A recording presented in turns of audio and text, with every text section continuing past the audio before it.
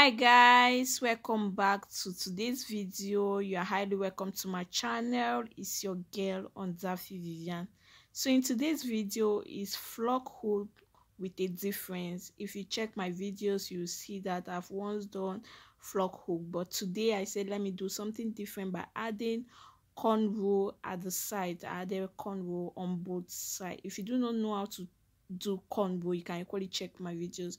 I did a tutorial on how to get this cornrow. So flock hook is quite simple. It's a simple hairstyle that you can do on your natural hair, your relaxed hair, and it avoids a lot of tension to your scalp.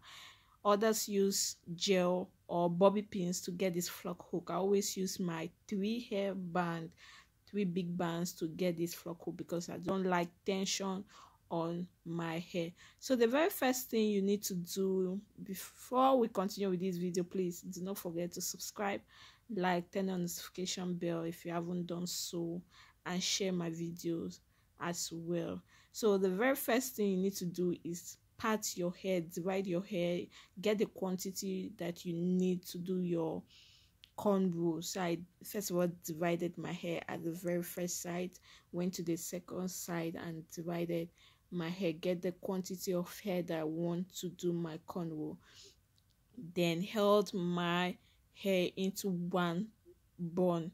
First of all, get this cornrow being done on both sides, then took my three hairband, divided my hair into three and held my hair.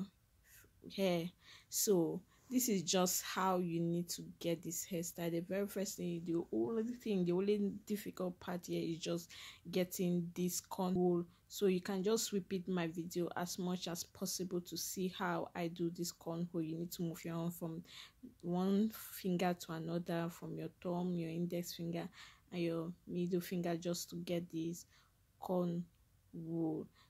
And to get the flock hook on top, you just get your band, divide your hair into three, and that is all. That is just how you did. So I went in and put some accessories to the cornrow to get it that beautiful, elegant look that you need to use on your hair. To get this line as well on your hair is not easy. You just need to try, even if it's not that straight, because you are doing it by yourself.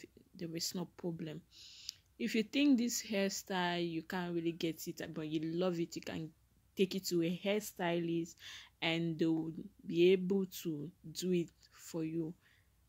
So do not forget to share my video, leave a comment down below on how or what you think about this video, if you would love to try it, or what video you are expecting of me.